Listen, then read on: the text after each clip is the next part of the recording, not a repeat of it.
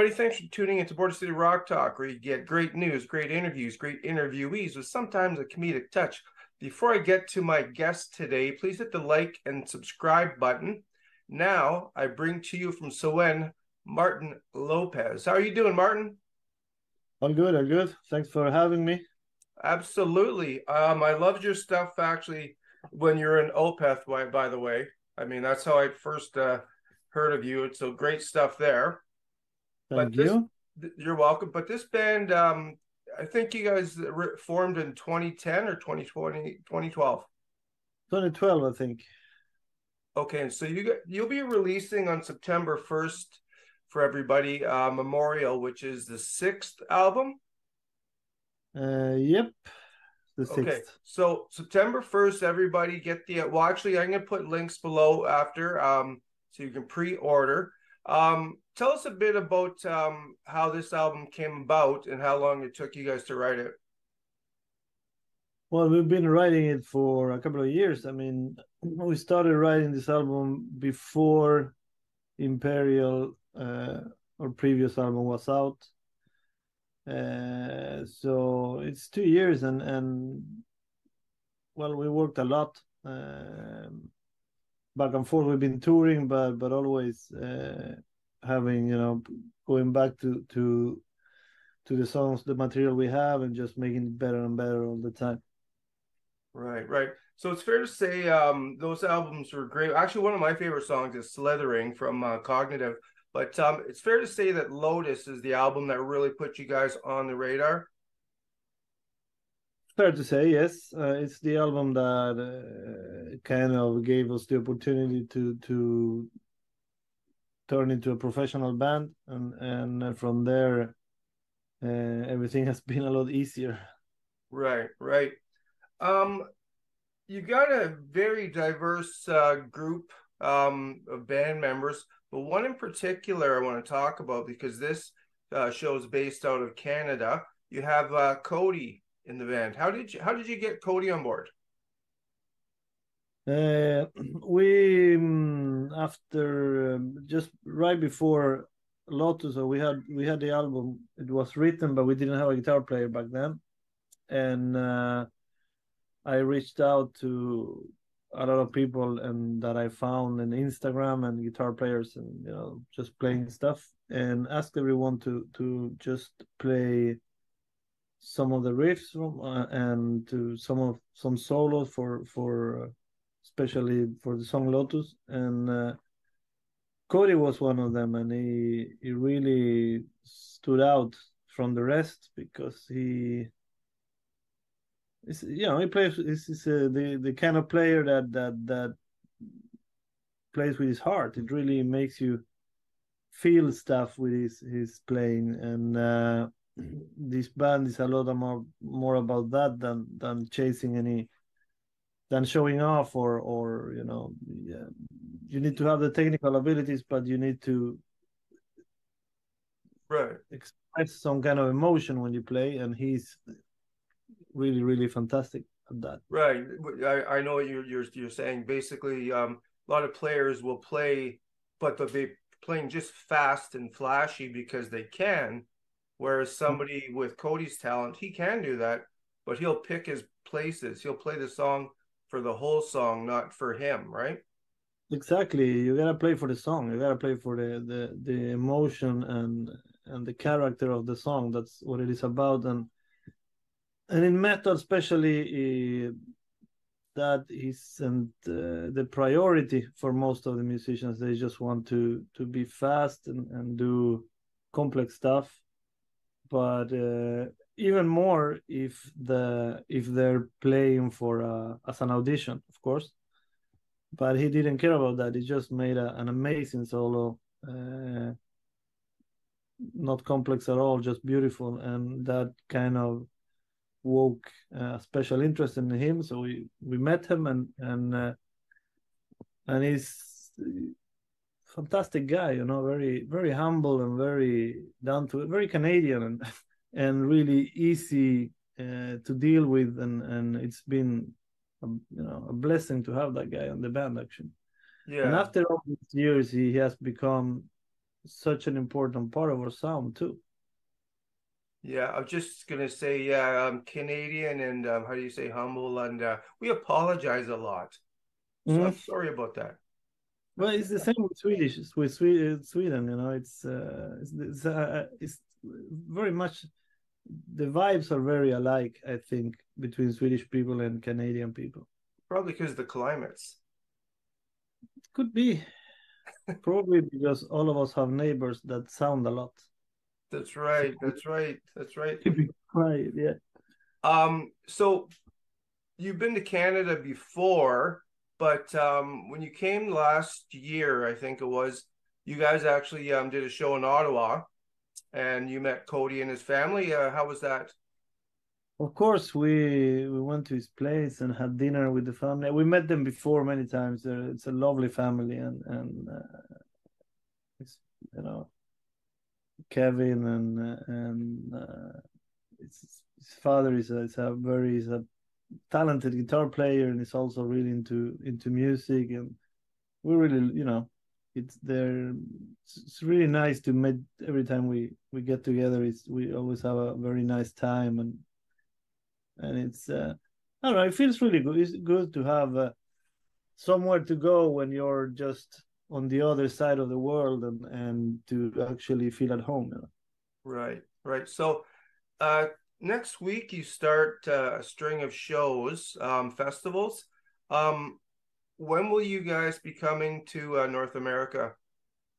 We're coming next year. We actually been going through the dates today and confirming some of the shows that we have. So we will make a proper tour for Memorial Perfect. next year. Not sure when, but around May, I think. I hope. Well, we hope as well. I actually just watched the video for Memorial, and what the days of original video, I think, have gone sideways. A lot of them are just easily produced, kind of at home, but this video is really well done. Um, Tell us about what Memorial is written about, and the reasoning for writing that song. Well, Memorial is about a soldier that comes back from a war or a conflict, and has PTSD, and what that does with his environment, his family, and such. And there's 3 songs on this album, which are Memorial, Icon, and Incendiary, that are kind of connected, Mm-hmm. with the main theme being war. And in this case, we have, as I told you, this story in Memorial, and then in Icon, is about is from is from the angle of the parents sending a family sending a loved one to a war to defend or attack whatever the government field needs to be defended or attacked. And in Incendiary, is the lyrics are about whoever is on the other side of the conflict being invaded or freed, and how they see this person. So yeah, and I think the theme of war came because, of course, we had in the middle of writing this album, the invasion of Ukraine happened, and that kind of got us really really angry. And we have a Ukrainian bass player also, which made everything feel really close to us. And I think the album got fueled a lot by the anger of that war, and also because of the revolution in Iran that happened when this Masha Amini got beaten to death by cops because she refused to cover her hair and all that. Mm. And all of those things along the way were, I don't know, turned the album into a very angry and aggressive kind of album compared to the albums we have done before, I think. Well, and that's a testament to your writing. You're writing about what's going on at the current time. So, and actually notwithstanding the Russia-Ukraine situation, there's like wars all over the world right now. It's just a mess. Yeah, and it's been like that. The thing with this is of course, when it happens close to you, you feel them differently. And even if we always been, all of our albums, we always try to speak up against uh, injustice and things like that, things that we think are important.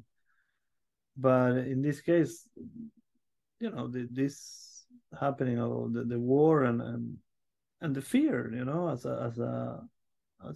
a parent, we're really close to Russia, and when you have a guy invading a country because of I don't know what is it kind of makes you start thinking what will happen next.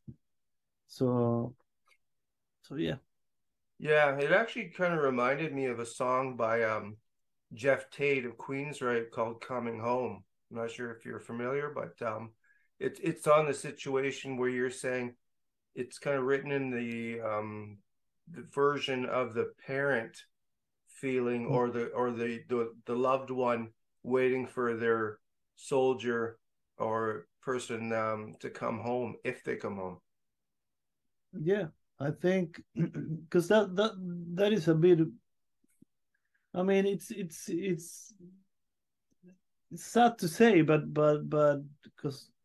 when a war happens too far from us, with a culture we're not connected to, people that we don't know, it doesn't really make the same impact as when it's so close and when people who are involved. It makes you realize a lot of things, and it's not just on the TV anymore. It's around you and it's alive, and you start wondering these things. What about what about the families being bombed, and what about the guys being sent to bomb those families? What happened to them? And it just makes a really deep impact on all of us, and of course that came through in the lyrics of the album.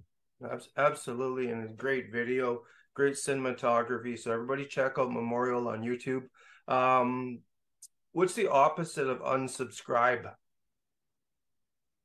I guess it's subscribe. Okay, everybody subscribe to the channel, as legendary drummer Martin Lopez says. And I'll put the links below, Martin, so everybody can get the album. And one last question. Who would be your favorite Canadian musician or artist other than Cody?